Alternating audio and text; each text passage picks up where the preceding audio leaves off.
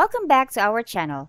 For today's episode, I'm going to show you how to buy or sell crypto through Apple Pay. Let's start. For starters, I just need to make sure that I'm successfully logged into my Binance app, and then it will show you here where to go.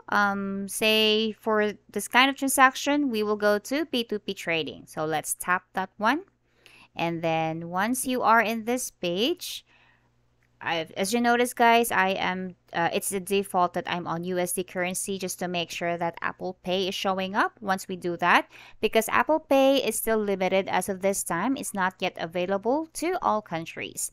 And for those who doesn't know what Apple Pay is, it's a mobile payment service by Apple. It would allow users to make payments in person or in iOS apps or virtual, like on the web. And then it's supported by Apple devices. So if you are on Android or if you're using Samsung, you cannot use this one. Okay, so let's go back to our tutorial. Just hit on payment method and then click on Apple Pay. Then you confirm.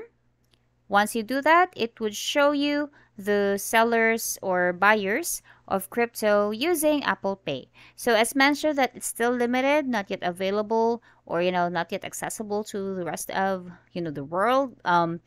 We only have one right now for USDT, and I think we also have one for BNB, which is for not B. Let me correct myself. BNB, no, but BUSD. So say for example, if I want to sell, just like when you transact, when you buy or sell crypto in other payment methods, it's pretty much the same. That's what you need to do, is just really choosing Apple Pay. So when you do that, when you hit on sell BUSD, it would lead you to the rest of the windows that would need to complete the information to secure your transfer, or to secure your buy or sell of the crypto going to your wallet. So I think that's pretty much it. I hope you learned something today.